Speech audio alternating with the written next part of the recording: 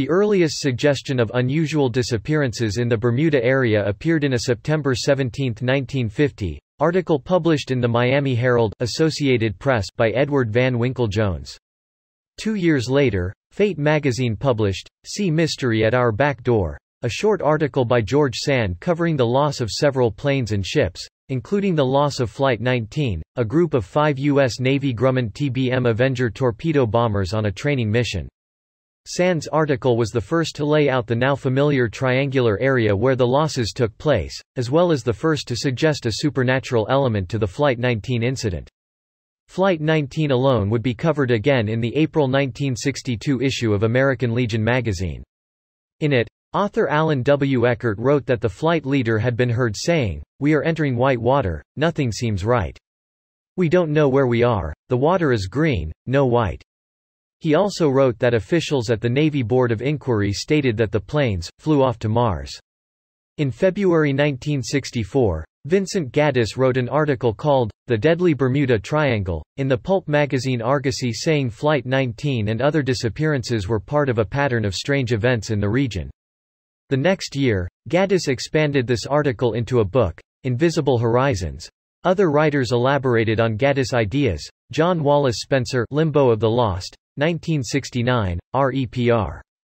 1973, Charles Berlitz, The Bermuda Triangle, 1974, Richard Weiner, The Devil's Triangle, 1974, and many others, all keeping to some of the same supernatural elements outlined by Eckert. The Gaddis Argosy article delineated the boundaries of the triangle, giving its vertices as Miami, San Juan, Puerto Rico, and Bermuda. Subsequent writers did not necessarily follow this definition. Some writers gave different boundaries and vertices to the triangle, with the total area varying from 1,300,000 to 3,900,000 square kilometers, 500,000 to 1,510,000 square miles. Indeed, some writers even stretch it as far as the Irish coast. Consequently, the determination of which accidents occurred inside the triangle depends on which writer reported them.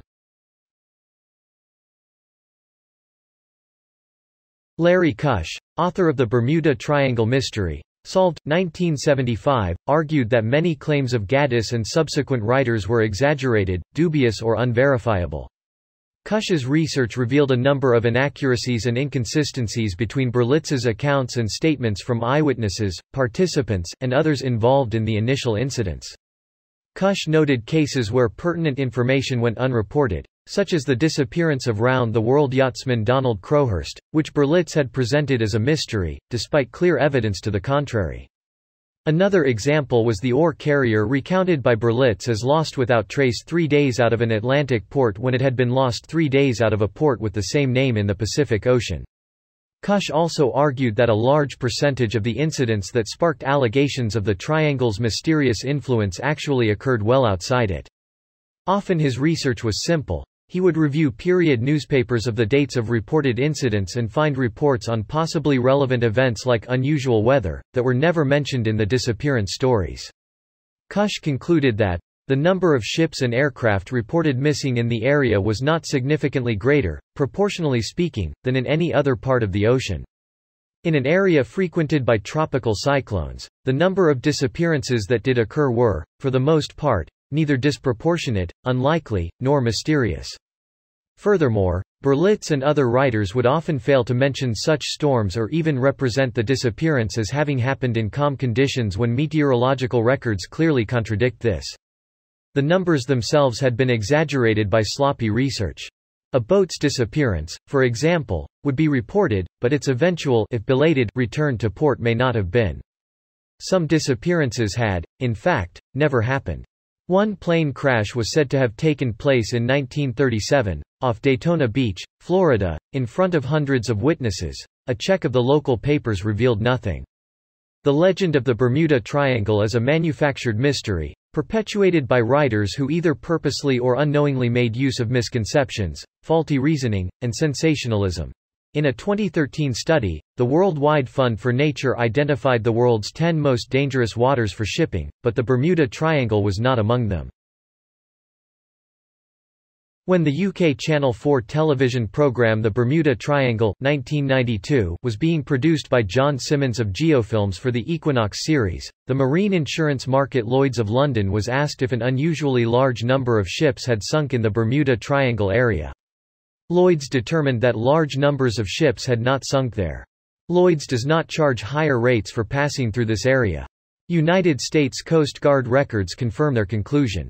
In fact, the number of supposed disappearances is relatively insignificant considering the number of ships and aircraft that pass through on a regular basis.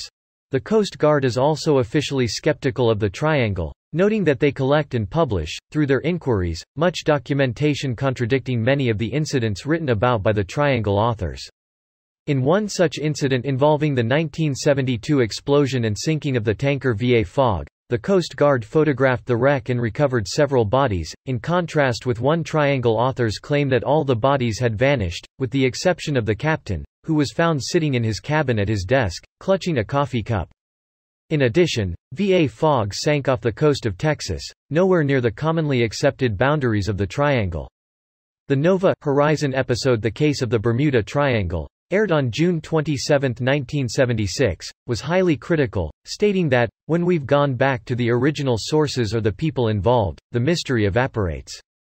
Science does not have to answer questions about the triangle because those questions are not valid in the first place. Ships and planes behave in the triangle the same way they behave everywhere else in the world. Skeptical researchers, such as Ernest Taves and Barry Singer, have noted how mysteries and the paranormal are very popular and profitable. This has led to the production of vast amounts of material on topics such as the Bermuda Triangle.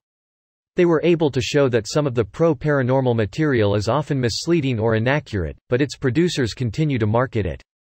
Accordingly, they have claimed that the market is biased in favor of books, TV specials, and other media that support the triangle mystery, and against well-researched material if it espouses a skeptical viewpoint.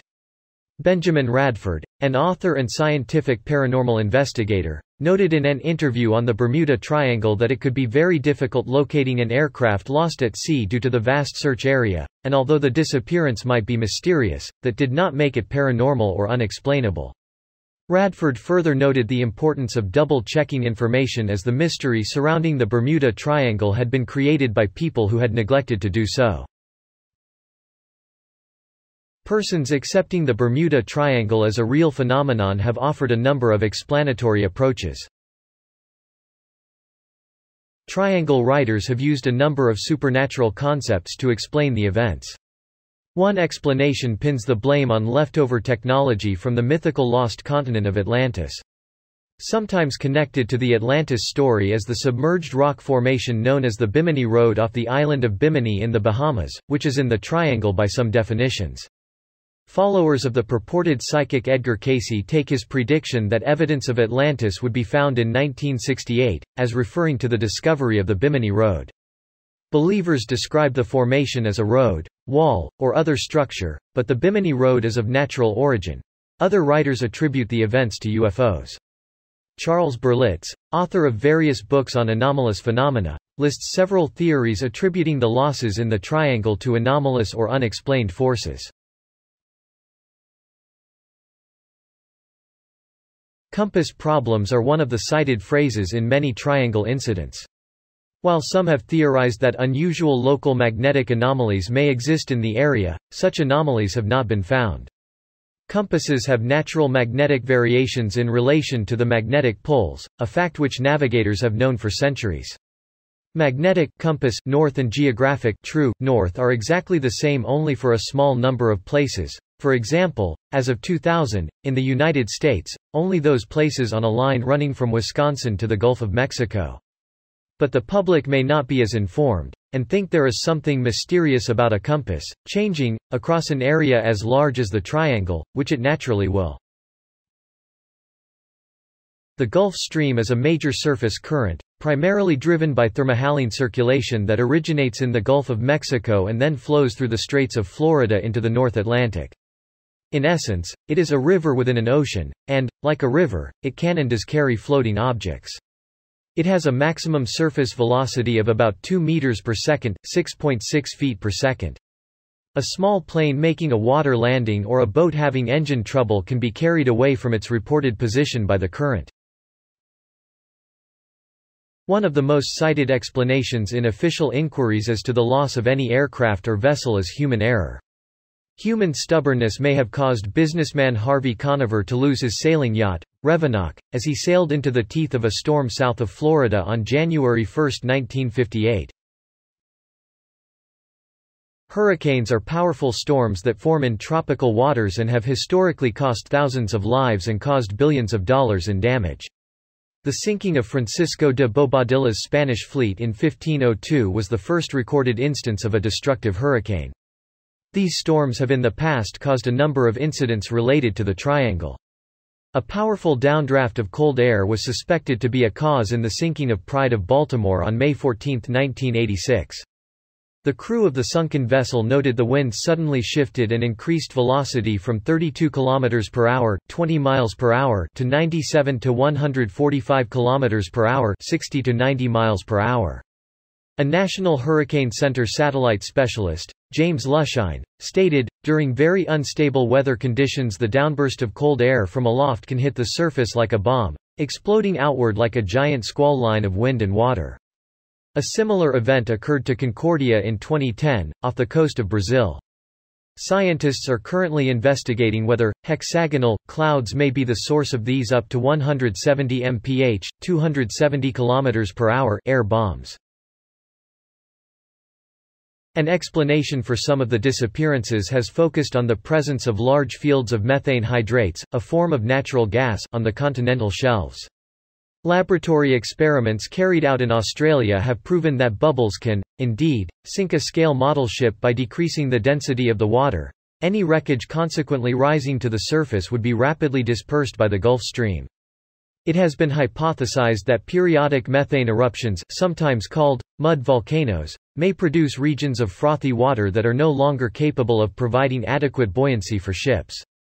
If this were the case, such an area forming around a ship could cause it to sink very rapidly and without warning. Publications by the USGS describe large stores of undersea hydrates worldwide, including the Blake Ridge area, off the coast of the southeastern United States. However, according to the USGS, no large releases of gas hydrates are believed to have occurred in the Bermuda Triangle for the past 15,000 years.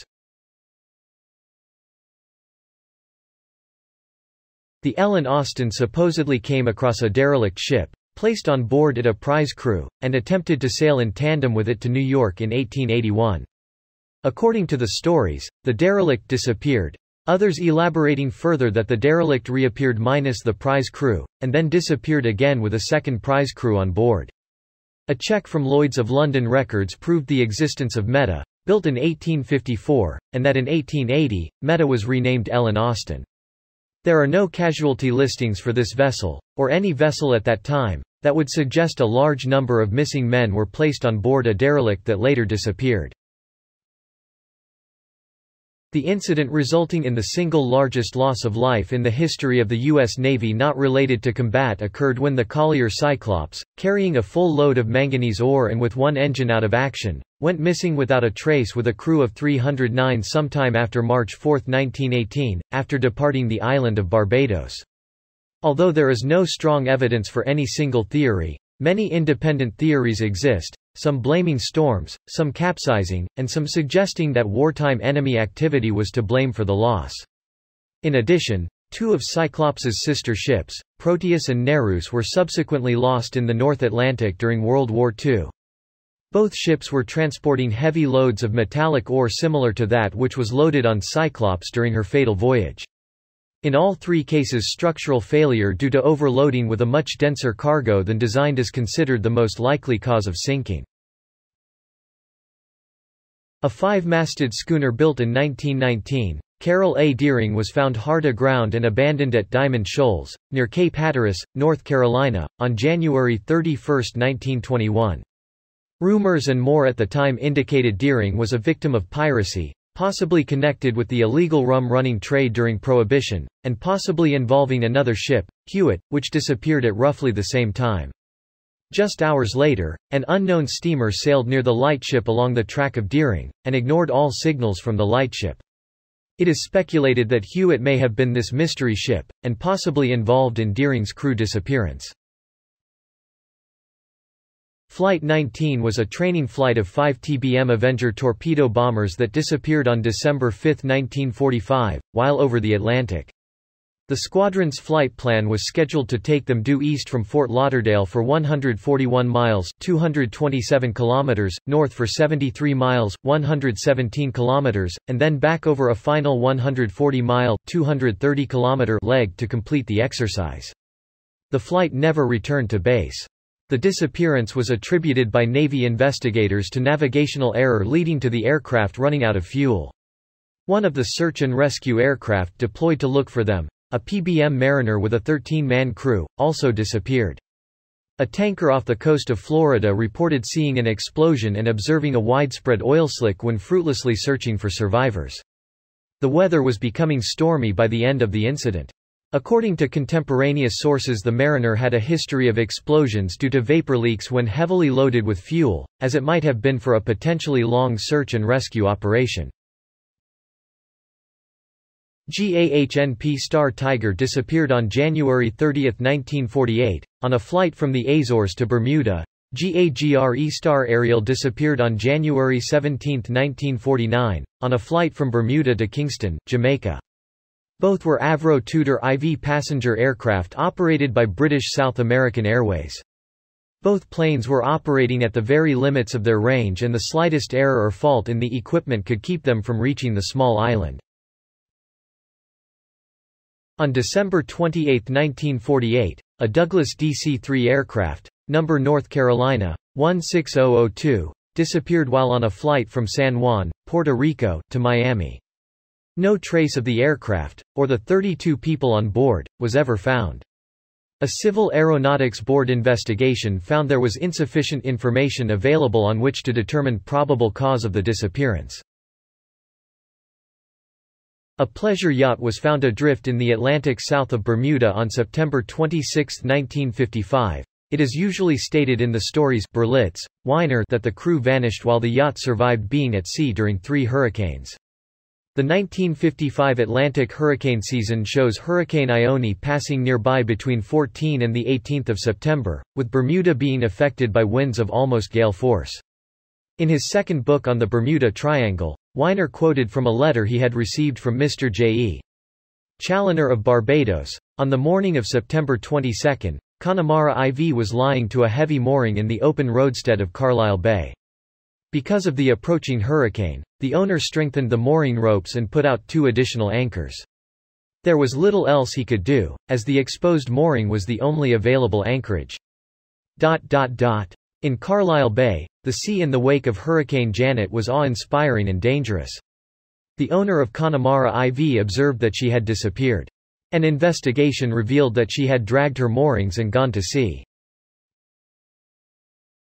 On August 28, 1963, a pair of U.S. Air Force KC-135 Stratotanker aircraft collided and crashed into the Atlantic 300 miles west of Bermuda. Some writers say that while the 2 aircraft did collide, there were 2 distinct crash sites, separated by over 160 miles (260 kilometers) of water. However, Kusche's research showed that the unclassified version of the Air Force investigation report revealed that the debris field defining the second, crash site, was examined by a search and rescue ship, and found to be a mass of seaweed and driftwood tangled in an old buoy.